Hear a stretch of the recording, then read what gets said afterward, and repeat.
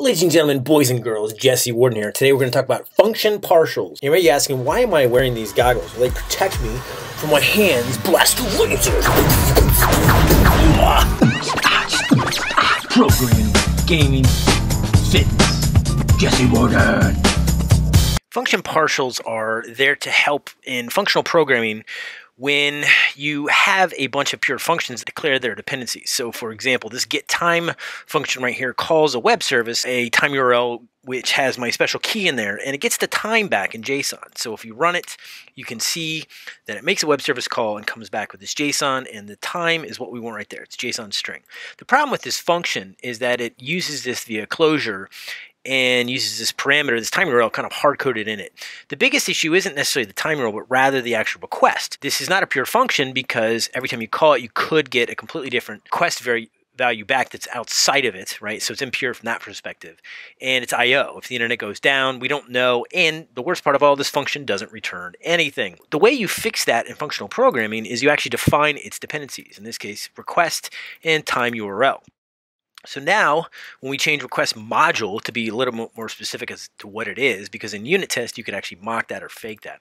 And then same with time URL. Now this function takes the same inputs and will always, quote unquote, give the same outputs, except there is no output. So let's go ahead and give an output. We'll change this to a promise to make this a little bit more easy to return things, because a promise says I promise to respond with a success or failure at some point in the future. And we'll get rid of all this nastiness and we'll just say, look, if you have an error, then go ahead and call the failure with the error. Otherwise, call the success with a body. And we'll close it up. And now you have a pure function that actually returns a promise. So we can see that this result here, we'll log out the result, is a promise. And it should say pending. And then we can actually unroll it or unwind it. Then with the result JSON result, which is technically the body, and the catch, just in case it blows up, we'll say error. And this has happened in my demos a few times because this web service is very flaky. So now when we run it, we'll see that we have a pure function that defines its dependencies, but we didn't actually supply them, so we get a runtime error. And what that means is that we actually have to supply those actual dependencies. So pure function is cool in that we can now supply those things, request, and go ahead and use the same time URL that I imported up here.